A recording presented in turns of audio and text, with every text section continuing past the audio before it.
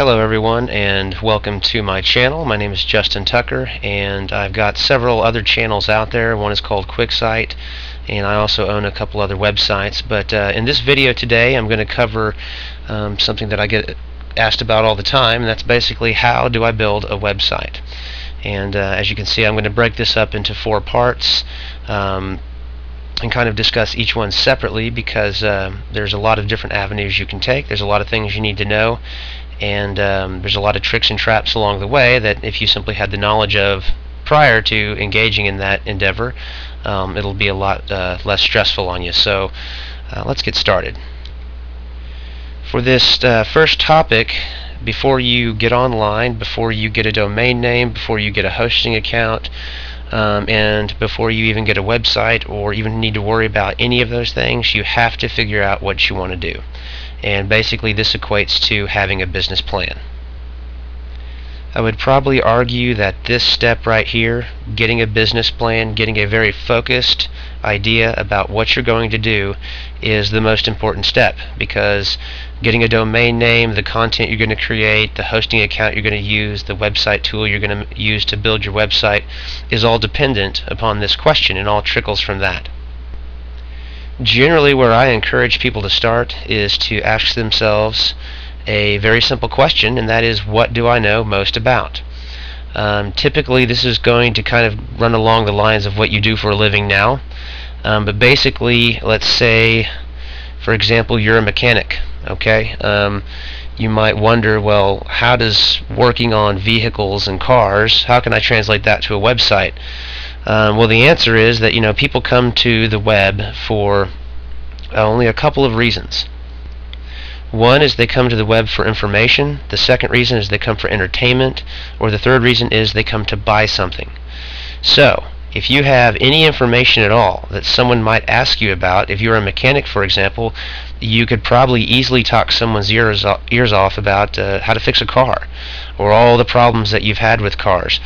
Basically this is all information that flows from you freely at very low cost. You don't have to go research it, you don't have to go learn about it, but you could make a website about it and produce many pages about the subject, because the content is already fresh in your brain. You don't have to, again, go research it or create it from scratch.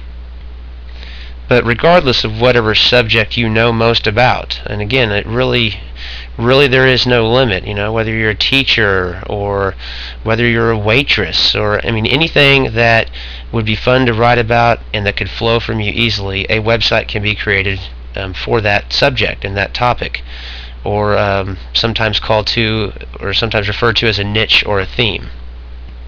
Once you have all this information ready to go, though, you need to determine and decide whether your site is going to be for informational reasons, whether you want people to purchase something from your site, or whether you want it to have some entertainment value, or any combination thereof, okay? Maybe you want to use the information on your site to help bring attention to affiliate material that you might have, which we'll get into a little bit later. But the bottom line of this video right here is to just stress to you the importance of get a business plan. Write down on a piece of paper, literally grab a pen and start writing on a piece of paper, as detailed as you can be, about the goals that you want your website to accomplish. And it's got to be more than a goal of, well, I want to make money. Well, of course we all do, but the starting point is, what do you want your site to do for users? A great way to start that process is to envision that you're an internet browser. What would you like to see when you go to your site? And don't worry at this point the logistics or what it's going to take to make what you want to have happen. If you say, well, I want a video here that talks about this, don't worry about the video just yet, because again, the video is a byproduct of your overall business plan, and it really won't do you any good if you don't know what your video is going to be about. So focus on the elements you want to see in your website. Focus on the links. When you click this, what page do you want to come up? If you were a user, what would you like to see?